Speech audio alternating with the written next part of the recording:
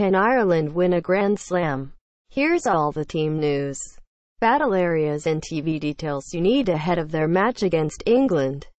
Six Nations England v Ireland preview.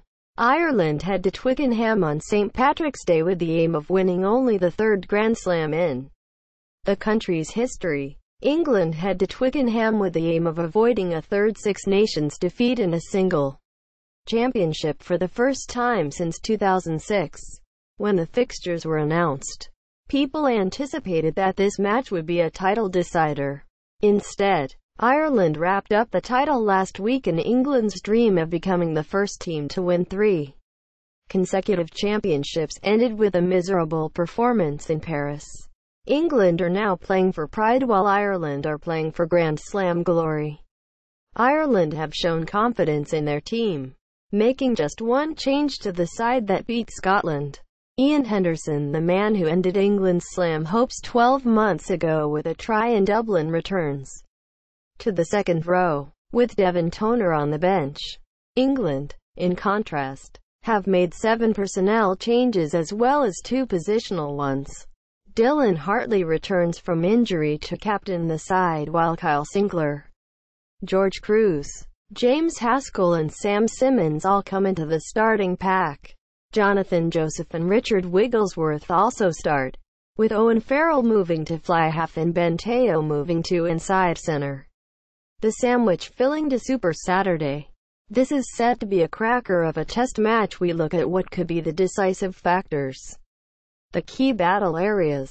Mindset. Ireland are on a record run of 11 straight wins while England have lost successive games. For the first time under Eddie Jones, confidence will be key. When you're winning, there is always that belief that you will come through, even if you're not at your best. Yet as soon as you do lose, that belief can crack. Will the pressure inspire England to deliver a much-needed win in front of their own fans? Or will it cause more cracks to appear?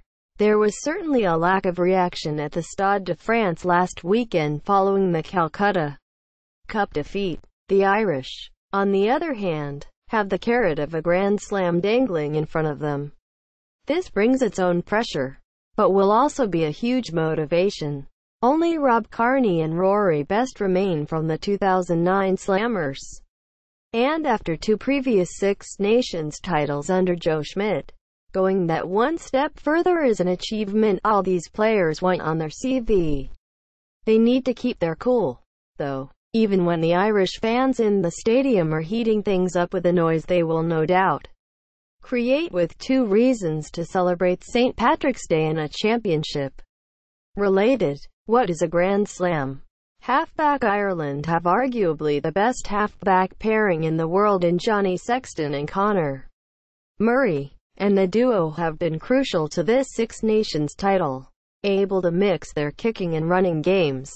England will need to be alert to the different threats they pose. Sexton kept his cool in the closing minutes in Paris to build the position to slot that incredible drop goal, and he will need that same composed approach at Twickenham after the relative comfort of playing 3 straight home games. England have changed their half-backs. Owen Farrell and Richard Wigglesworth starting in place of George Ford and Danny Kerr. The latter 2 struggled to impose themselves in the defeats to Scotland and France, finding it difficult to implement the game plan with slow ball. The Saracens pair at 9 and 10 this weekend are likely to be more pragmatic and able to impose themselves even when on the back foot. And they will need to be, for Ireland are a physical team who will look to exploit any weaknesses at the contact area. Line-out. Both these teams have a strong line-out. England captain Dylan Hartley has a 100% success rate with 22 throws taken in his 3 games. Ireland captain Rory Best has an 89% line-out success rate in this championship, 47 throws taken, with only 5 missed. Eddie Jones recognizes the threat. This a set piece where Ireland like to launch their maul, and has recalled George Cruz to the starting lineup in an attempt to counter it. We feel the line-out is going to be important against Ireland. They've got a very good line-out team, with 3 recognized jumpers. Jones said of James Ryan, Ian Henderson and Peter O'Mahony. Cruzy is our best line-out exponent. He's our best caller. Maro Itoje has been holding that responsibility throughout the Six Nations. Now we've got two guys to do it, which will share the load. Gain line. The breakdown has been a complete mess, shambles even for England in the last two matches. Isolated runners have been penalised for holding on when brought to a halt, and they haven't been able to disrupt any of their opponent's ball.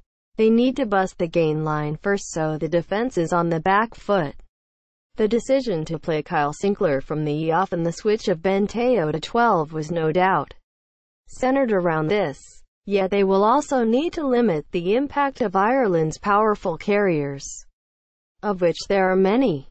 In fact, of the top 10 carriers in this championship, Ireland have 5. CJ Stander leads the way on 72, followed by Bundy Aki, 53, Dan Levy, 47, Jacob Stockdale, 45, and Rob Kearney, 45. That's nearly triple the number of England's two players on the list, Chris Robshaw on 45 and Johnny May on 44. It doesn't get any better when looking at defenders beaten. Ireland have 3 players at the top of the charts in Aki, 14, Keith Earls, 11, and Stockdale, 10. England's sole representative is Anthony Watson with 10. So not only do England need to make sure they contain those Irish threats, they need to punch holes of their own. If they can do that, they could well find space out wide. The teams: England, Anthony Watson, Johnny May, Jonathan Joseph, Ben Teo, Elliot Daly, Owen Farrell, Richard Wigglesworth, Mako Vunipola, Dylan Hartley, Captain, Kyle Sinclair, Maro Itoje, George Cruz, Chris Robshaw, James Haskell, Sam Simmons. Replacements: Jamie George, Joe Marler, Dan Cole, Joe Launchbury, Don Armand, Danny Kerr, George Ford, Mike Brown. Ireland: Rob Kearney, Keith Earls, Gary Ringrose, Bundy Aki, Jacob Stockdale, Johnny Sexton, Connor Murray, Cian Healy, Rory Best, Captain, Tadhg Furlong, James Ryan, Ian Henderson, Peter O'Mahony, Dan Levy, CJ Stander. Replacements: Sean Cronin, Jack McGrath, Andrew Porter, Devon Toner, Geordie Murphy, Kieran Marmion, Joey Carberry, Jordan Larmore. What time does England v Ireland kick off? England v Ireland, Saturday the 17th of March, 2:45 p.m. Twickenham. The referee: Australia's Angus Gardner, is the man with the whistle at Twickenham. His assistants are South African Jaco Piper and Welshman Nigel Owens, who is a late appointment.